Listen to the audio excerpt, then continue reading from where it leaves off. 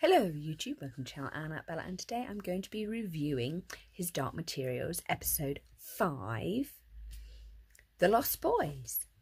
Okay, this is the episode that is clearly in 12A territory because you've got the lovely juxtaposition of the Northern Lights story / Golden Compass story of Lyra going to Belvanga. And then you've got Will's story with Will and his mother, who is clearly sort of about 12, 13. I'm loving the fact that you can see them side by side, because how I read His Dark Materials was I actually read The Subtle Knife first, then I read Northern Lights, then I read the Amber Spyglass, purely because I found it easier to get in through our world rather than starting in Lyra's world. Anyway, it's interesting that Northern Lights is very much a children's book, so you could happily give it to quite a resilient 10-year-old and just hold their hand as they read the ending. Whereas Subtle Knife is far more complex and definitely more abstract. And this is the episode, the 5th episode, really does show that Lyra at this point is still very childlike in her thinking and processing. Which would be unusual in an 11-year-old girl, because most 11-year-old girls tend to grow up a little bit quicker, but that's partly due to periods starting earlier and various other things, and they have to go, whereas boys, it takes them a very, very long time to grow up.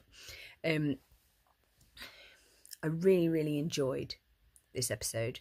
Thought it was good. I love the fact that you had the Dune reference of we must conquer fear. Thought that was good.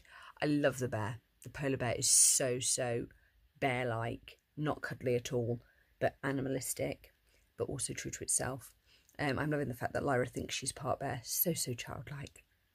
I'm loving the fact that we saw a little bit more of the witches. I thought that was really, really well done. Their relationship was nicely explored. I think that it's really interesting is Seraphina's whole arc and storyline. It is interesting. I'm really, really enjoying the fact that they are doing the Subtle Knife and the Golden Compass side by side. I think that's working greatly in its favour, and I think that we're probably going to see the end of the Amber Spyglass in season 2.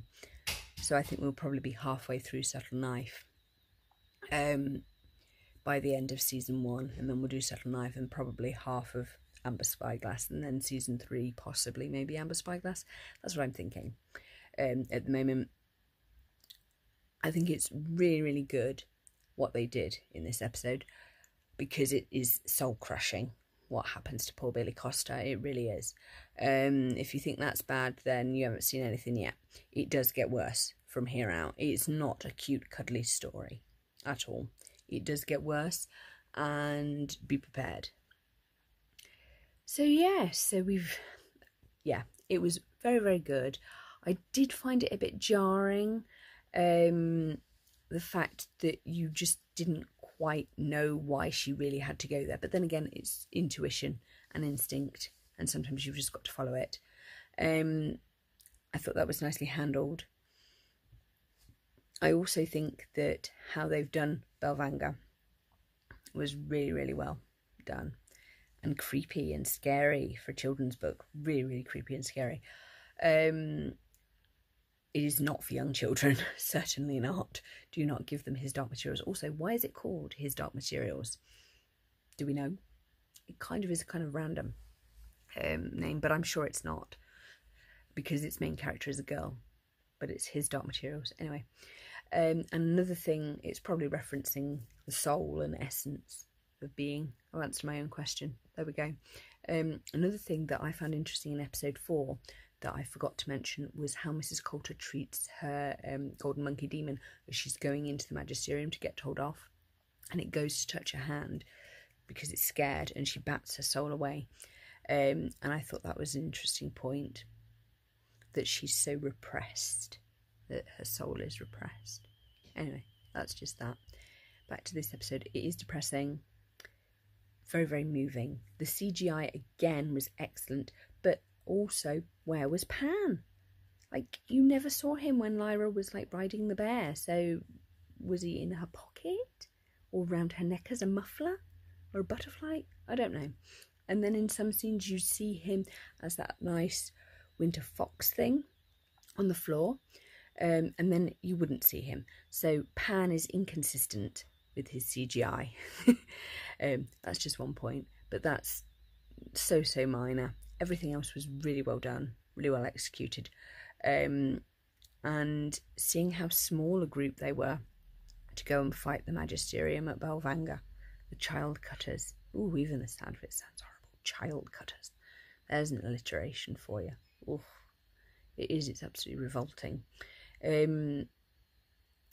Yes, but Northern Lights is the most childlike of all his books that he does, because you've got the gobblers and it's very mysterious, and its wrapping appears to be, oh, it's a children's story. Then you get to Subtle Knife and you're just like, this ain't no children's story. This is like a young adult story. So that's interesting in itself. I'm going to leave it there. I really found it very moving. Also, the CGI of the demons at Billy Costa's wake / funeral was so moving. So moving. I'm not going to dwell on that because I think that's pretty fairly self-explanatory. But yes, from here on out it's only going to get worse. So hold on to your hats. It is not for young children.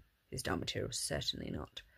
I really enjoyed the episode. I thought it was really well done, good pacing, even though it was a little jarring to go from our world then to Lyra riding a bear, being very sort of childlike and then flipping back. Yeah, that is jarring.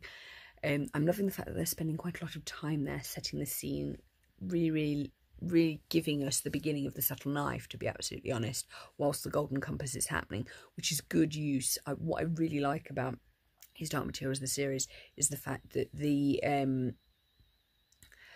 title sequence has the worlds squidged between each other, so you get the feeling that there's more than one world already, so that kind of sets the scene for what the show's actually going to be about. Look, it's finally healing, woohoo. So that's good. So yeah, episode 5, it's definitely where it's turning clearly away from a children's story into a more young adult story, as we all knew it would. So I hope you've enjoyed this review. Please like, comment and subscribe.